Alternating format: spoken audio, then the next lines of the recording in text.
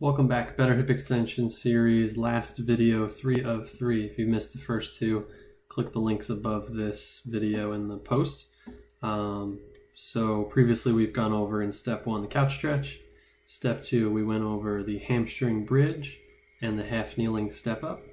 And then step 3 here I got a pair for you. We're going to first go over rear foot elevated split squats. So with hip extension, if it's lacking, you'll often see some issues with that top foot, that back hip where the foot is elevated on the box or the bench, where people will kind of be a little short in the front here and they'll have some hip flexion remaining at the bottom portion of the exercise. So if I pause it, we should see where there's like sort of a straight line from their knee, hip, shoulder, no matter how you're holding the kettlebell, doesn't matter, but it should be a nice straight line there where they're actually demonstrating back hip extension, and they're not just sort of arching through the back or having their knee bent in front of them where they're sort of hinged at the hip here.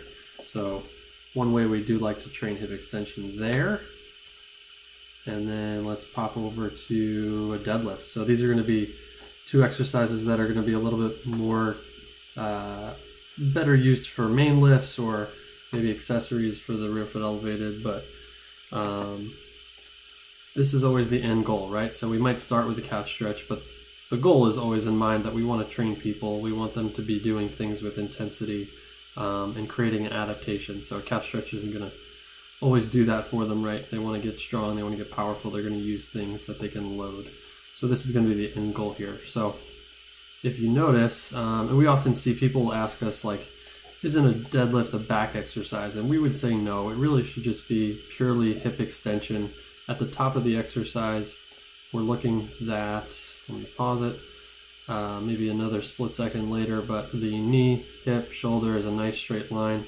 There's not a giant lordosis in the lower back, or maybe the hips aren't pushing forward past the center of the bar, past the hands, where you're sort of compensating through the lower back. And we should feel this exercise in our legs, right? It's a lower body, it's a hip extension exercise. We don't think you necessarily need to be training your back extensors with, loading up a bar or trap bar or barbell while you're doing a deadlift. So those are the last two for the hip extension series. I'm just going to pop over to my Resilient account,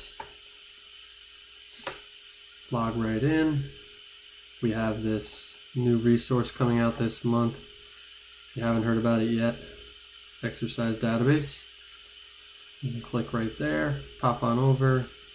So this is how we'll send people their videos when they come to see us, or maybe we're working with them remotely. We might send them exercises this way. We pop into the database, type in exercise, or start typing it. Here we go. I'm going to copy the rear foot elevated split squat video, head over to send an email to this fake client of ours. Better hip extension. Step 3. Rear foot elevated split squat. Boom. Right there. Took me 5 seconds. It's in the email for somebody. Trap bar deadlift was the other one. We have all these different deadlift variations here. Pop that right in. Perfect. Now this person has these two YouTube videos that we just covered where they have a good idea of what the movement should look like. Hope this whole hip extension series was helpful. If you have any questions, feel free. Send them over. And yeah, we hope you like this series.